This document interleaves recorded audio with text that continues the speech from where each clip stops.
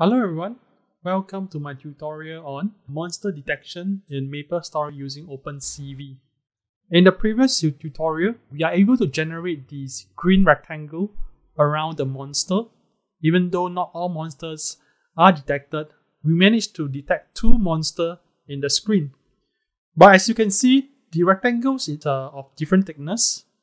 This, if you see right here, the right hand side is thicker than the top and bottom.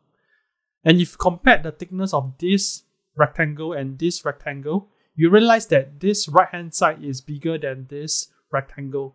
In this irregular thickness rectangle, they consist of many regular rectangles of equal thickness.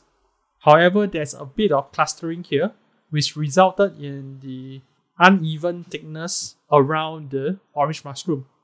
The rectangles that are formed around the orange mushroom fulfills the conditions of having 0.48 threshold.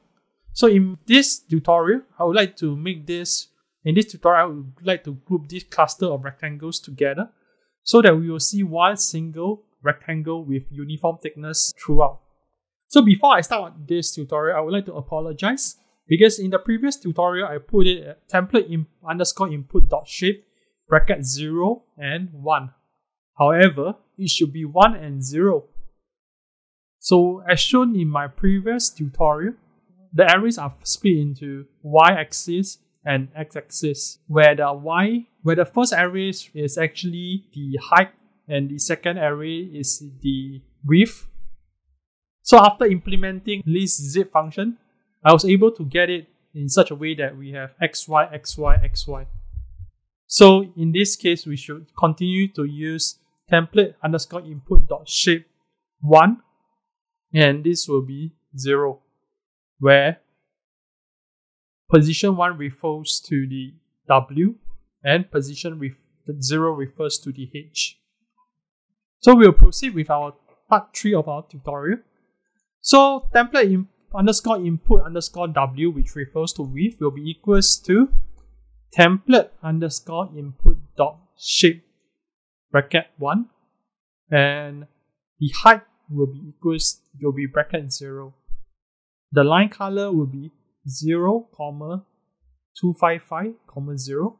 So we are using a green rectangle. For our line type, we'll be using cv.line_form.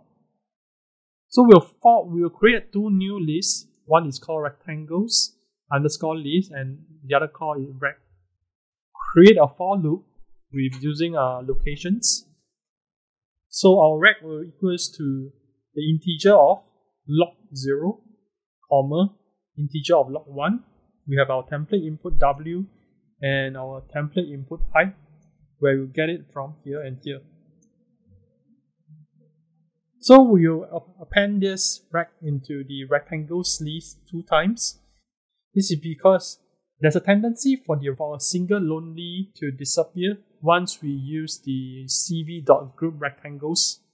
Actually, I learned this from another YouTube channel called Learn Code by Gaming, and I feel that he explained it very well in his video. So if you'd like to know more about it, you can go to his video to learn more about it.